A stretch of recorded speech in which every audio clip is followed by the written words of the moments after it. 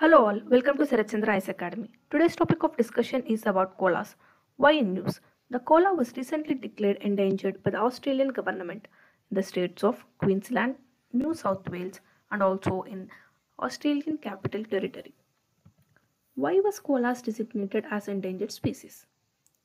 Population of koalas is declining dramatically across the country because of habitat loss, impact of prolonged drought, black summer, bushfires, urbanization, and cumulative impacts of diseases.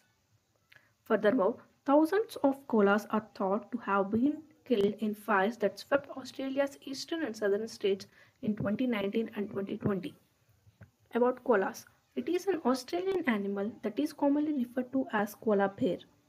This species is found in coastal areas of Australia's eastern and southern regions, inhabiting New South Wales, South Australia and Queensland.